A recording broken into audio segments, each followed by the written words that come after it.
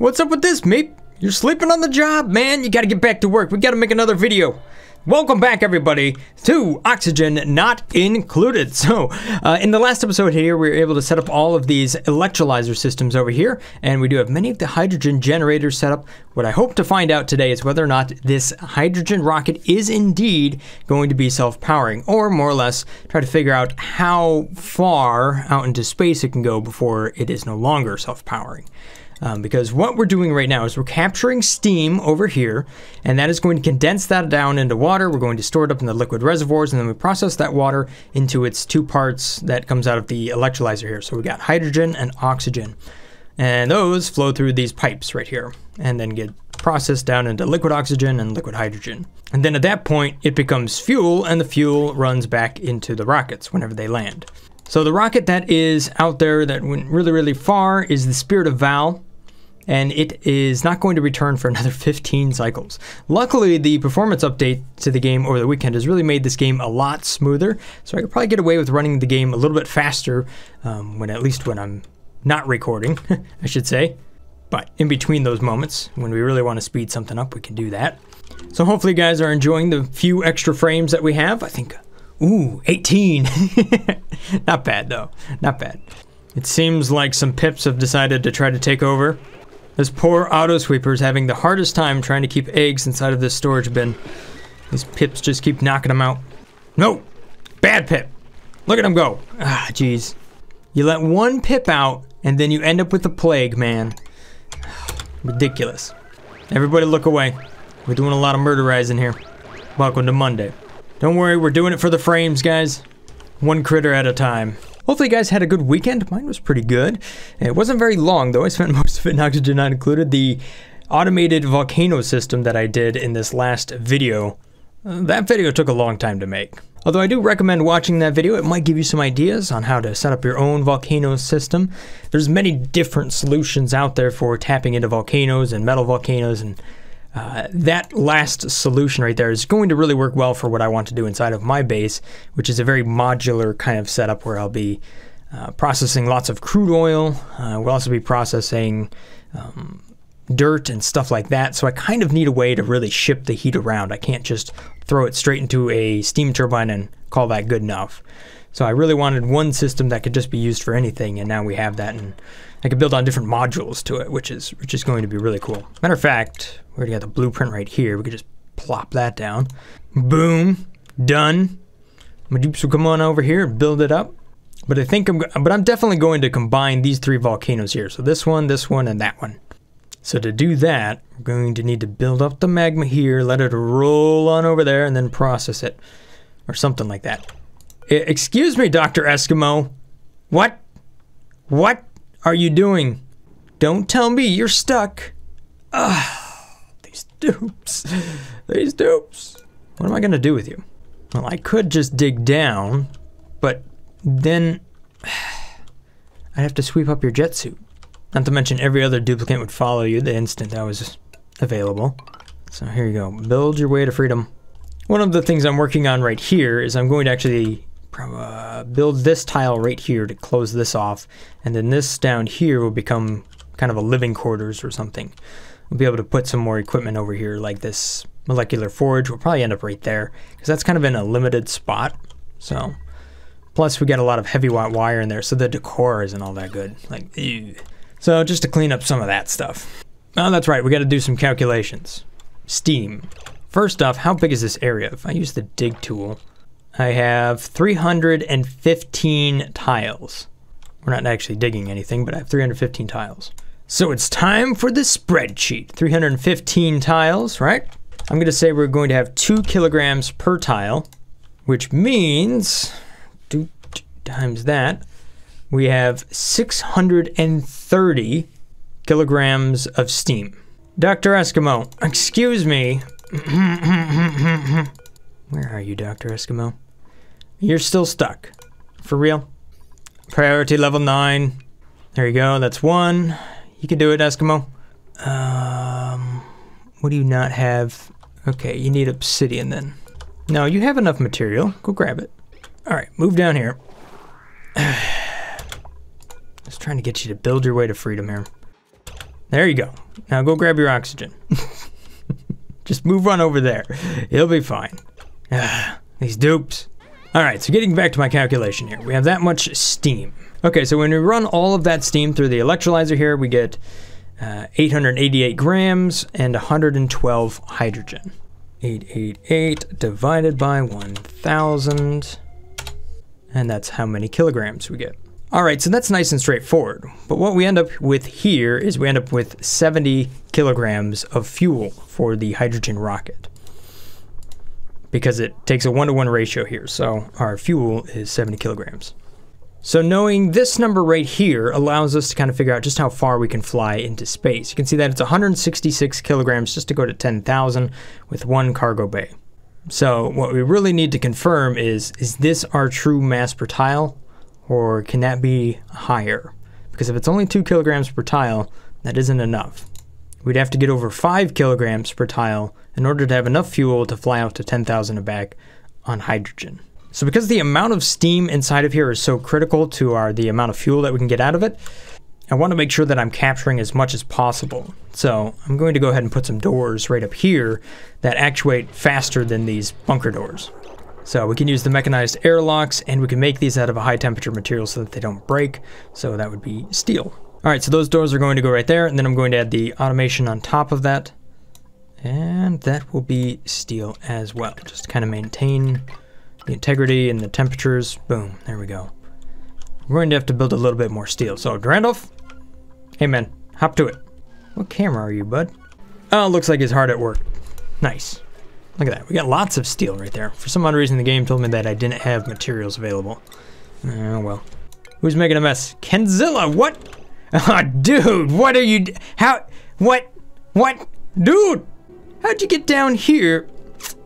Come on, man. Come on. Come on. What? You can't move all the way up there? What's your issue, dude? You just really wanted to come down here and flip some poop, didn't you? See, now Kenzilla has an issue. He actually cannot navigate back up into here. He can navigate everywhere else, but he actually can't get into the center room here because of vacancy? Oh, Kenzilla, man. Just messing everything up. Alright. Unequip. Not your clothing, dude. Put your clothes back on. Unequip the jet suit. Oh, dude. You peed all over the floor now. There you go. Have your snazzy suit. There's several new dupes here, so we need more snazzy suits. Let's go ahead and add a few more. Mr. Spaghetti over there, running around all slow. Actually, what's your athletics up to now, 6! You know what? Running all over the place has really helped you out. Okay, so I have a ton of pipes over here, and I was just trying to get them done last time, but now I should set them up to actually filter the gas that's going through them. That way I don't end up breaking anything. Alright, so essentially what I'm going to look for right here is going to be anything that is not oxygen. If so, then I'm going to kick it out, and in this case I'm just going to get rid of it. Although it might be hydrogen, there's a good chance it could be carbon dioxide as well, so I'm just going to be rather safe than sorry. As far as this stuff over here, that's either going to be hydrogen or oxygen, so I can actually send that back down into the oxygen side of things. Look at that beautiful spaghetti. So even if carbon dioxide does find its way in here, it would be picked up right there and then kicked out. Now, I probably will have to build more liquid oxygen things if I want to at some point here, if I want to expand the rockets further. Although this one right now is currently backing up. Like I'm producing more liquid oxygen than I can handle right now. And that kind of makes for an interesting thing.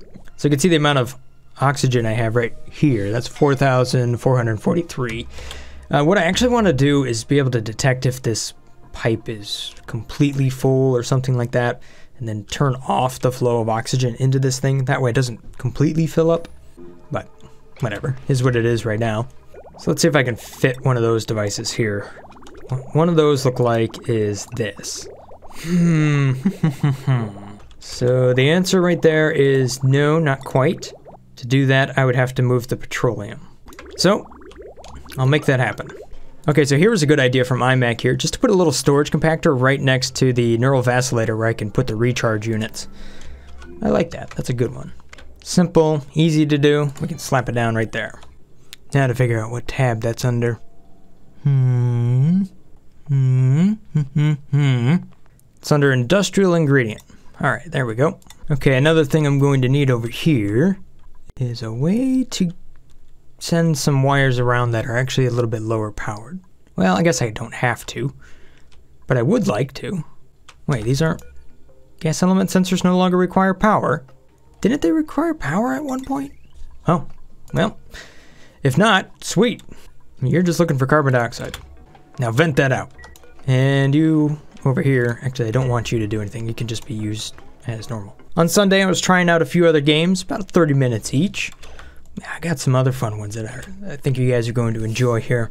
Dr. Eskimo, don't you do this again. You keep falling asleep in space and it's a problem. They're just a little bit too far away from the jet suit docks. These poor narcoleptic dupes, they just keep having issues that way. Alright, let's see what's in this printing pod. Ooh, we got some Paku. We also got a couple of dupes as well. Even though I did it last time, I think I might want to try to set up another little Paku ranch.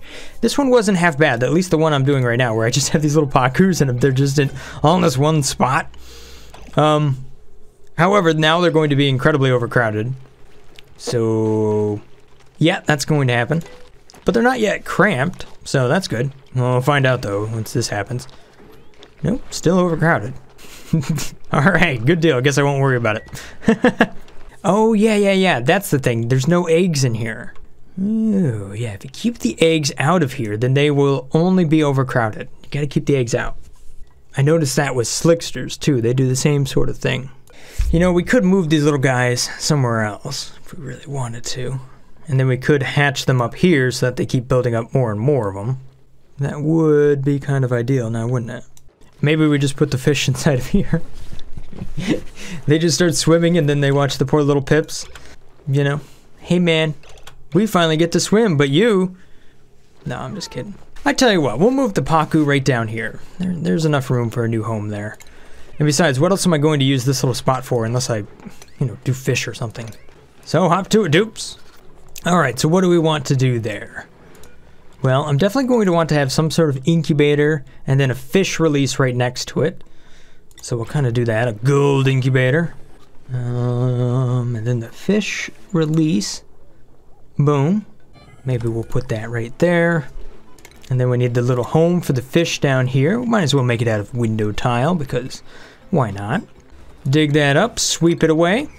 Make sure to sweep it all into one single little tile over there. You know, trying to maximize whatever frames we have.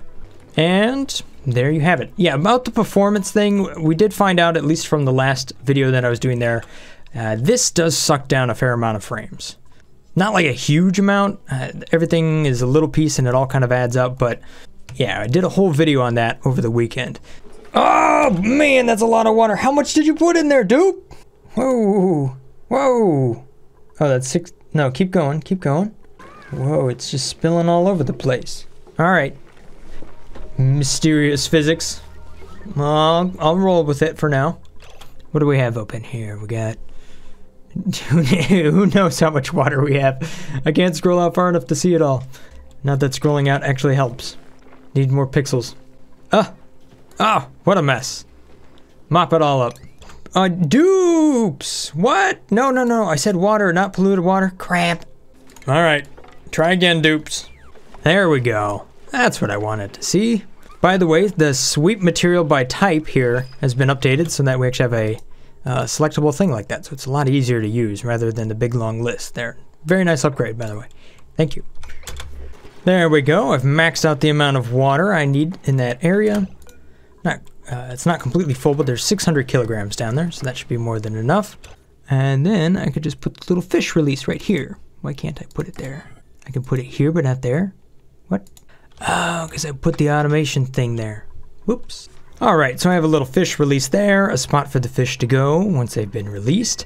And I will use the fry eggs right here, and we'll just kind of incubate those as need be. Alright, so it's time for a new duplicate. Who do we have here? Decorating Ada, real high. Decreased air consumption. That's always a really good trait to have. But you can't perform digging errands. That's really not a big deal anymore. I've got plenty of people that can do digging. If anything, I might want to go through what people can and cannot do and maybe even straight up disable some of them. That is one possible thought when it comes to the actual performance of this game. So I think I'm going to bring in Ada here. Your name is going to be Arcturus, and thank you so much for being a Patreon supporter, and welcome to the base. Now the thing is, do you have a bed, or do we have to build yet another one here? Probably have to build another bedroom. Really filling up the dupes around here. Technically I don't need this anymore, but you know what? I can't get rid of that. It's just too nice. I think what I'm going to have to do here is copy this stuff up in this spot, and then build some more locations right here. Minus the shipping rail. You don't need to build that one, dude. Let's see here. Do we have room for yet another dupe right here? Maybe. That's a pretty small room, though. What is it? 9 tiles? What does it take for a barracks? Ooh, minimum of 12. Yeah. Well, there's another spot we could put another dupe right there. That's a good spot. And technically, if we wanted to do this number, we could do that as well, but hey, at least this one has a self-contained, you know, solar system. That's pretty cool. Once somebody gets around to building it. All right, so there we have it. The little fish farm is set up and ready to go. So now all I'm going to do is bring down a little bit of food. We got a little fish trap. Shouldn't be too hard to catch one of these. I can't say I've ever even used a fish trap. Fish? Fish trap? You're not catching anything. Let's try that again. No. Delete and try again.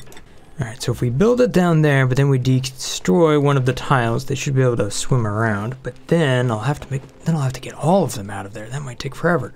Oh, man. Well, let's give it a try. Alright, now you can swim. Oh. Aha! What? What? What? What's this Paku doing? What? Clay, I broke your game again. Okay, we're gonna deliver all the Paku down here. Priority level 9, apparently. I think all Carnage has got it, right? Yep, there you go. Come on, Gravity, take over. You can do it. What are you doing, Draco? Okay. You see now this fish isn't randomly floating away. That's good. We've made some improvements. Who made a mess? Nixon? Why? These dupes. Oh, schedule. Added another dupe to the mix. Articus. Alright, I made some adjustments. Alright, only 1.9 cycles away from the return of the hydrogen rocket. I am eagerly awaiting your return. Let's go ahead and make sure we get these wires built up here. I want to see just how much steam we actually capture here. Because that number that we're going to bring back is actually going to be double that. Because obviously it launches once and it returns once. So 2,000 was what I thought we would have if it launched once. Until then, I'm just going to keep moving one fish at a time. Slowly but surely moving them all down here. What is with the fish that always gets trapped on the left? It just keeps moving away. Until it hits a tile, and then it moves back. What happened to the one on the right? Where did it go? All the way over here. Alright, so this is going to be a busy cycle for rockets. One's returning over here on the left. Pretty soon, this one's going to detect the Spirit of Val coming back from 50,000 kilometers all the way out there. You can see this one's just delivering a lot of stuff. Pretty sweet. I'm actually going to disable this just for a moment. So that's that little sensor right there. Good luck finding that one. Yeah, so there you go. And then any moment now, this thing should tell me that, yes, there's a rocket returning. So there we go. All right, so we can see that it detected it, and we have these mechanized airlocks here. So those are doing their job. The thing we want to see here is just how much steam ends up in this spot. I've already disabled it, so it doesn't relaunch. I'm also going to reduce the amount that is inside of it because I think I might just want to run to 10,000 and back a few times just to kind of see how much steam will build up. There it is. So if we take a look at the gas overlay, there's a lot of it here. Right down there, it's like 5 kilograms. So in the middle, there's not a whole lot, but down there at the bottom, there is. What I want to see is these doors close down and really seal it off much faster. Yes, there we go. Oh, right then, a meteor. Jeez. Thanks, game. Oh, at least I didn't damage it. So we've got 10 kilograms all the way down here. But we only have 600 and some up there, and I have no way of really knowing how much is in this. There is one way to figure that out. Here's what we could do. If we just cut this wire right here, we can count up how much liquid builds up in this reservoir once it kind of runs through the steam turbine. Okay, so this thing is detecting carbon dioxide and therefore opening up. So it vented out a little bit of the carbon dioxide that was out there on the bottom. I might want to actually put a tile right here because I noticed a little bit of steam went out as well. Just to kind of reduce that. Okay, so you can see that these steam turbines are actually not running. And I believe that's because they are disabled by the automation sequence. So right now we're just holding steam in this room. Oh, and I forgot to disable the liquid, so I guess 1500 is what we're going to have here. Okay, so that gives the Spirit of Val. Oh, still gives it a max range of 100,000. So that actually just brought back a bunch of wolframite and tungsten from this planet way out here. And that's actually quite useful for me because those are some high temperature materials. Plus tungsten in my situation is actually really useful for crafting thermium. Let's just see here, has the steam evened out yet? No, we still have a ways to go. Plus there's a few tiles I didn't count. We got 1, 2, 3, 4. Hold up, let's see just exactly how many tiles I'm dealing with here. So this main area is 294, and then I have an additional 10 over there. And then, so then that is 8 more, and that is 4 more, so 316. How much did I have? Oh crap, a bunch of hydrogen was released because I disabled the tank. Darn it, I just can't get good numbers. It's still kind of high pressure down here, and it's a little bit low up top. We're going to say 2.5. Just because I have to estimate. I can't get any closer numbers. Here's what I'll do. We'll set this nice and high so that it runs a lot. We'll try to get all that steam out of there. And then at least I can count the water. Hello to my dupe that let loose all of the hydrogen in here. Thank you. All right, so this is a good sign. I have over 600 kilograms of water, but I still have lots of steam over here on the left. And considering that's only half the trip, it might indeed be self-powering. And meanwhile, I've completely forgotten about the fish down here just slowly flopping around. What? They only go into the... Alright, so I've just about collected all the steam over here. I think it's close enough to give ourselves a more accurate estimate. So this is about 860 kilograms right now. We'll call it 865 once we get through the rest of that. So what that actually means is I have something a bit more like 2.75 mass per tile, which was really close to my guess. How about that? So if we take this and we double it, we now see how much fuel we have. So that's 194 kilograms of fuel, of both oxygen and hydrogen. Which means, yes, indeed, it is self-powering to 10,000, not self-powering to 20,000. So if we run it out and back, this thing should provide its own fuel with a little extra. Barely self-powering. But let's go ahead and try it. And in the meantime, we're going to let all of this water flow over here to the right, and that's going to start to produce oxygen for us. And then those doors close down really fast before all of that steam can get out of there. Sweet. And then all of this oxygen is running over here on the right. Try to clear that one out. It's carbon dioxide. There you go. Copy the settings to all of this stuff. And then we're going to say no entry. Copy that to all of these doors so we don't accidentally go in there. And good deal. So now all of those are running. We should see loads and loads of oxygen flowing out of this thing. Some hydrogen. And hey. Oh no, the power isn't detected. I never hooked up the power. There we go. My dupes are working on it. A little bit more dupes. Gosh, look at all this oxygen. That's why I put so many tanks down here. You guys were saying I should build a super compressor. It would probably be a good idea. And we can see that we're chewing through all of this steam. That's providing us with power. Very nice. This stuff never really gets cold enough to run through more than one port. But I guess that's good enough. We're just going to have to live with it. There is some potential for getting some of that heat out, though. Like, if it was at 200 degrees Celsius, I could extract the power much faster. Because right now it's running, 280 watts, 170. So they're kind of small little generators. Okay, now that I have power, let's go ahead and reconnect the pipes. Oh, I messed that one up. Oh, crap. Now that pipe is blocked.